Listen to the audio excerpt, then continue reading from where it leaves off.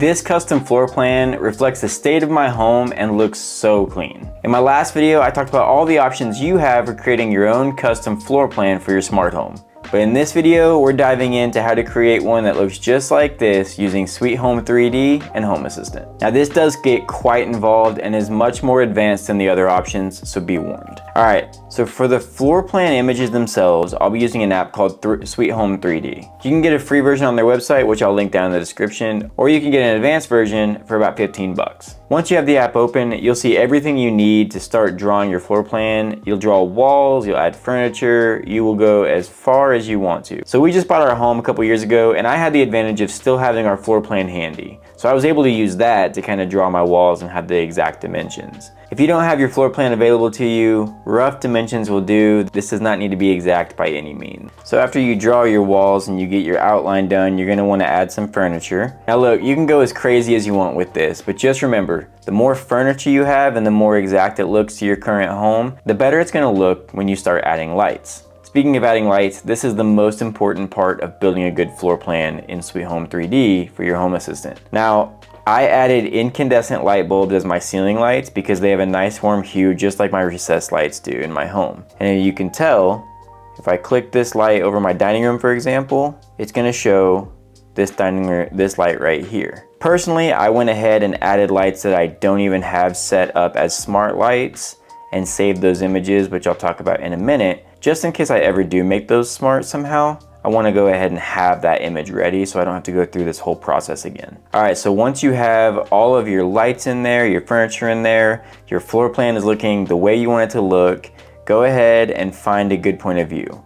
Now, it's extremely important that you angle this and arrange this so that you can see all of the lights that you're going to control. Once you have a good viewpoint, very important step, you're going to want to right click, store point of view. You can just leave it titled that as long as you remember what it is. Now this is going to save that point of view, and you will recall this view regularly as you begin to work through saving the images of your lights out so that you can put them in Home Assistant. All right, so before we do anything, let's go ahead and go to point of view, go to our most recent one, and let's create our base image. So I'm going to right click, create photo, and I'm going to start at the top. I'm going to make sure this is 1920 by 1080. Next, I'm going to go to quality and make sure it's set to best. Then I'm going to go adjust my date. I want it to be today's date, and I want to change the time. I want to adjust the time based on how I want it to look outside for where the sun would be. I'll show you what I mean. If I set this to 12 a.m., it's going to be dark outside, which means there's not going to be a lot of light coming through the windows. Personally, I like to set it to get a nice soft light in there, so I'll set that to 8 a.m. Next, you want to go to lens and you want to make sure default is set, and then you just want to hit create. Now in a past couple builds, I used 12 a.m. for more of a night look, and I'll put those on the screen right now just so you can kind of see what that would look like. But this is going to be what an 8 a.m. is going to look like, which is my current dashboard.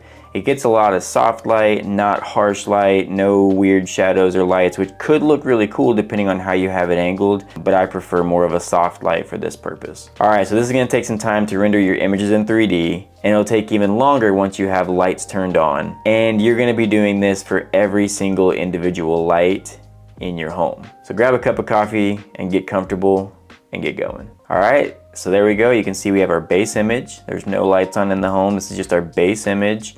You're going to want to make sure you like the way this looks. Make sure if everything's not lined up perfectly, you can close it out and rearrange and adjust. And make sure you get it the way you want it, because this is what it's going to look like once you're done. It's just going to have different lights on throughout the house. So make sure you like this the way that it is. And once you have it set, go ahead and click save. And you're going to want to save this somewhere. I actually have all of mine already saved in V3. And I saved mine in 2 different folders, downstairs and upstairs. That's up to you. Basically, this is just the path that you're gonna use when you get into Home Assistant later on. But I already have all mine saved, but I wanna show you what I named this one was downstairs base. Now, just name it whatever you want so you know that this is your base layer. And then as you go through, you're gonna wanna name your lights in ways that you know you'll remember them. You will use the names of these images in your Home Assistant later on, so just name them so in a way that you know you'll remember them.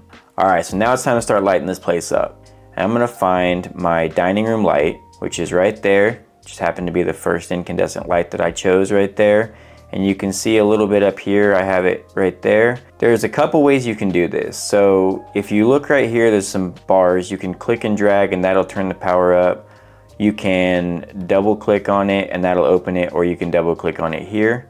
And I'm gonna go ahead and set this to 50%. I'm gonna set all of my overhead ceiling lights to 50%, so I know I'm getting a nice bright light, but it's not overpowering and reflecting off walls too harshly. So set that to 50%, click OK. And now you're gonna wanna go to point of view, make sure you have that exactly where it should be, and you're gonna right click, create photo, make sure all your settings are the same. So I need to go to today's date. I'm gonna choose 8 a.m., default, all good, and let's create. All right, and there you can see we have our dining room light on. So here's that important step. We're gonna save it wherever you want, and you're gonna name it something that you will remember. So I just called this dining room light, and we have that light. So now here's the next step's really important. You're gonna want to go back into that light that you just created, and you're gonna wanna turn that all the way back down to 0 so you don't continue to get it, so it doesn't look like that light is on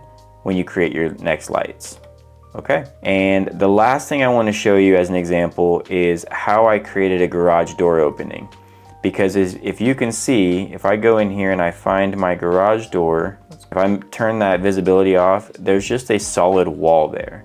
So what I did is I actually found a door frame. I added that door frame from here just by searching door frame. There it is. And I just added that there, the width of my driveway out here, and it created an opening in that wall.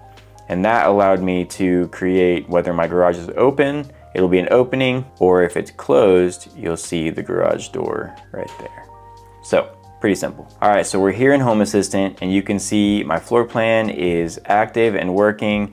You can actually see a little bit of the ghosting here because of the garage door image, but that's okay. The thing you're gonna wanna do is you're gonna wanna make these files accessible by uploading them into Home Assistant. Now this is gonna look a little different depending on how you have Home Assistant deployed, but I'm running Home Assistant on a Raspberry Pi, so this is the easiest way I found to do it for myself. I went into File Editor here in Home Assistant, and I went to my folders, I uploaded everything into this www folder. You can see I've done this a few times here, but I did it into V3, and I have downstairs and upstairs. But you'll want to create a folder and upload all of your images into that folder. So next we're going to want to create a new dashboard. So we're going to create new dashboard from scratch, and you're going to want to call that floor plan. I actually have one called floor plan test here.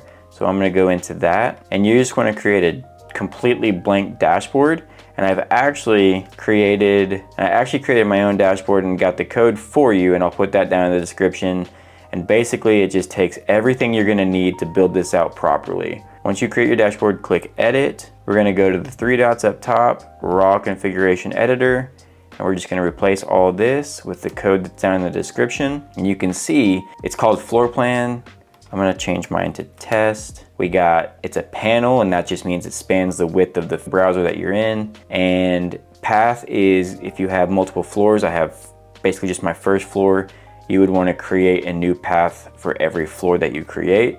I have a horizontal stack made up for this, and then the actual card itself is a picture element card. So now let's go through and let's build our floor plan. So let's save this as the raw configuration, and it's going to show a blank image here. That's fine. We want to go down to edit and edit just this card. Now that we're in the card editor, we're basically going to fill in all of the blanks with your own image path, right? So for me, that would be /local /v3 /downstairs, and this is case sensitive for however you have it named we're gonna go with downstairs, whatever your base image title is, PNG. And there it is, you can see we have our base image loaded in. If I were to save this right now, it would just show up as a base image. All good. Obviously nothing's clickable, no lights are even brought in here yet. So let's do that.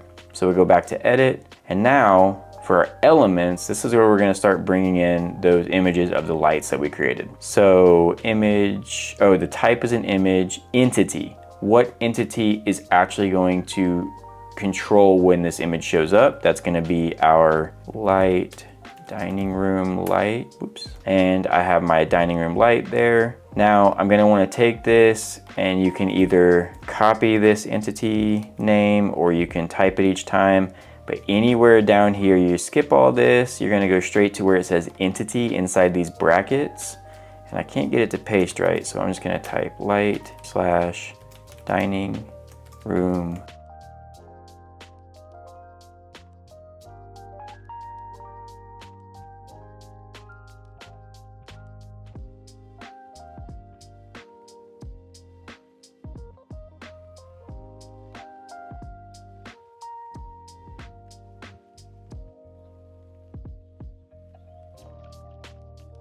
Dining room PNG. And then that's for your on state. You can see right here, it says on, state image on. That's where you want that image. Off, you just want your base image, V3. And there you go. So my dining room lights are currently off. So it's basically showing that it's not on, and we're all set there. So let's go here. Let's go. All right, so we have that. I have no way of controlling that on here yet. But you see, if I turn them on from my phone, it reflects the state of the image. So let's add a control point there. That's what this next part of the code is for. So let's go ahead and create that control point. In order to be able to click on that and control it, or tap on it and control it, we have to create a state icon. So we're gonna say entity, light dining room, and you see, this is my dining room light right here. It showed up as soon as I added it here. It's set left 5% and up 55%. So I need to get that over here. So let's just play around with some percentages. 55, we'll bring it there. Let's go back and make it 45. We'll go 43. I know that's gonna be good. Let's go down to the top. You can see what I'm doing here. So from the left, it's how much percent, and from the top, it's how much percent. So we're almost there. Let's see what 30 looks like. Okay, we'll go to 29 to put it right in the middle of the table. And there you go. Now I can click on that and it'll turn on or off. If I want that clean look I was saying, I'm gonna go down here to opacity, and I'm gonna set that to simply 0. And it's basically just made that icon invisible. So if I click it, it's still there, but it's just invisible, and that'll toggle it on and off. So again, you're gonna wanna do that with all your lights, and I'll show you how I organize it is I'll just copy. So I'm just grabbing all the way down to the state icon. I'm just grabbing the image portion, enter down, go back, and okay, perfect. So I basically just copied the dining room one. Let's change some of that stuff though. You know what I did though? I didn't save that, so let me do that real quick. All right. That's all fixed. So now I've created a second image here. I basically copied this down here, and let's do my garage lights. So we're gonna do lights, garage. Now I have 2 lights in there, but I have a group made called garage lights, currently showing state is off. Copy that, replace our entity, V3. Now let me show you what I would do here is I would just basically go back up to where I have that already copied, or you could just use the very top one, whatever is your, wherever you have your base image. I'll just replace that, and there it is. You can see, so now I need to create a state icon so I can toggle it. So I'm gonna copy that, paste that, and we're gonna make that visible.